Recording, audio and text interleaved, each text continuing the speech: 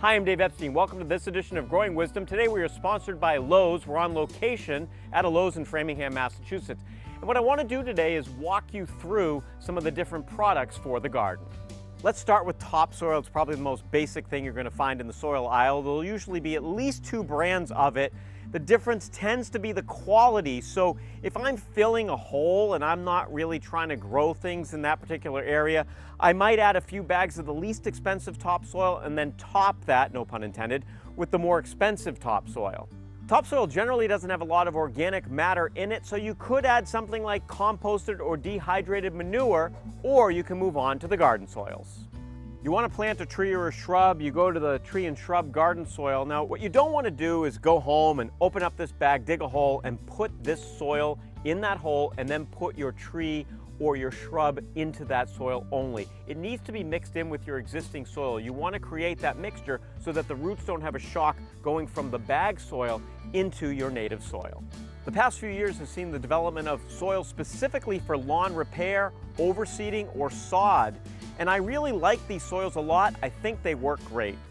Looking down at all the different bags of soils, you'll notice that there's some subtle differences between them. First of all, you'll notice that some are made specifically for organic gardening. If you're someone that's growing organically, definitely use those soils. Some of the soils are going to say not for use in containers. That's because they just get too heavy. So if you want to grow in containers, make sure you're using a container soil or a potting soil. They tend to be lighter. Most of these soils should be mixed in with your native garden soil if you are working directly in the garden. Follow the directions on the back of the bags. We've talked a lot about soil, now let's talk about fertilizer. When you head into the fertilizer aisle, you'll basically see 2 groups of fertilizers, 2 camps. One is liquid and one is granular. Let's talk about the granular first. When you look at bags of fertilizers, you're going to see 3 numbers. They represent the available nitrogen, phosphorus, and potash. It's really important to keep in mind that different plants will use different amounts of those nutrients. On some of the fertilizers, you'll see something that says OMRI, it's OMRI, and if it's OMRI approved, it's suitable for organic gardening. One of my favorite types of fertilizers for indoor houseplants are those time-release fertilizers. You put them in, you leave them for 3 or 4 months, and then you forget about it. Just mark on your calendar when it's time to fertilize again.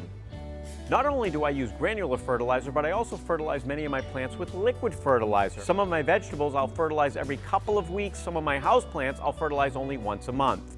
One of my favorite liquid fertilizers are the fish emulsion fertilizers like this particular brand.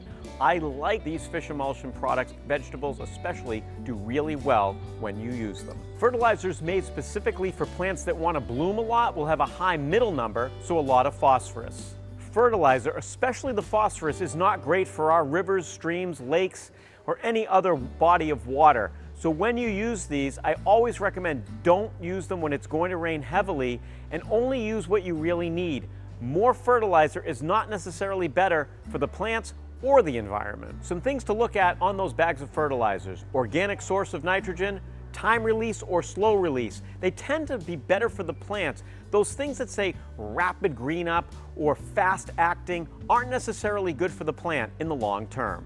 Soil and fertilizer, both are incredibly important for healthy plants, and by selecting the right version of both, your plants will thrive. For Growing Wisdom, sponsored by Lowe's, I'm Dave Epstein.